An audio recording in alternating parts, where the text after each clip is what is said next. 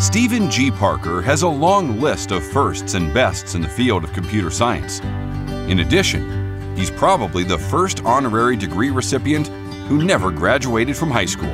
He grew up in Oklahoma, and he really enjoyed school until he got to middle school when the teachers quit allowing him to work ahead in math.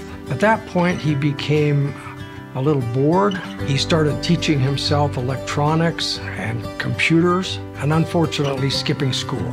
Steve never did get a high school diploma, but he took the ACT test, and based on his outstanding score in that, he was admitted to the University of Oklahoma, where he received a BS degree in electrical engineering. He was drawn to the University of Utah because of its reputation in computer graphics. I was very fortunate to be able to recruit Steve as a graduate student in my group, and we were a very young group, just starting out, where I had just a few graduate students and a postdoctoral researcher. It was even so early that we didn't have a name for the group. And it was another student, Dave Weinstein, who came up with scientific computing and imaging, which we pronounce SCI.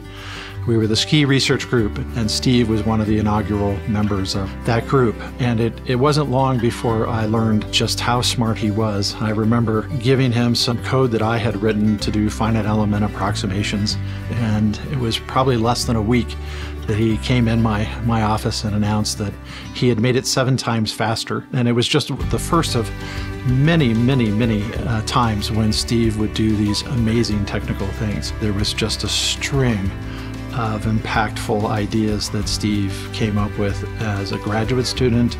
And then later, after he graduated, he became an assistant professor of computer science here and a faculty member within the SCI Institute, and a number of new innovations and impactful research.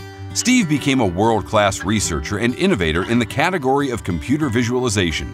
His research and papers received many awards and acclaim and literally changed the face of computer graphics. In 2005, Steve created the Center for Interactive Ray Tracing and Photorealistic Visualization, which led to a startup company called Rayscale.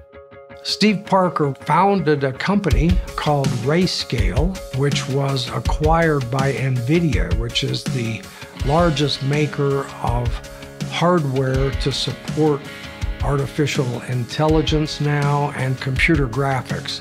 When they bought that company, Steve was required to leave the university and head up a new office that NVIDIA established in Salt Lake City. He's now the vice president of professional graphics for NVIDIA. Perhaps most of you have never heard of Stephen Parker, but you have no doubt seen his work. Every time you're watching an animated movie or a special effect in a movie, or you're playing a game, or your children are playing computer games, they're likely going to be utilizing some of Steve's work from either the software or some of the hardware that his ideas have helped to create. Although no longer on the U faculty, Steve has maintained his affiliation and affection with the U. He and his wife, Mary Ann, have made major donations to support the Scientific Computing and Imaging Institute and the John and Marcia Price Computing and Engineering Building. And we will be very proud to have their name on one of the most visible parts of that building. He's both brilliant and he's just a really nice guy. Steve deserves the honorary doctorate because of the impact that he has had on society and on the university and on everybody who has come in contact with Steve.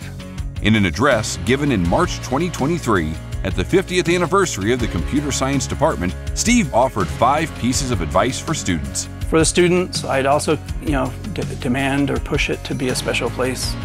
Chase both depth and breadth. Embrace parallelism. Build something ambitious, something that's bigger than yourself. And then finally, respect that you're standing on the shoulders of giants. One of those giants is him.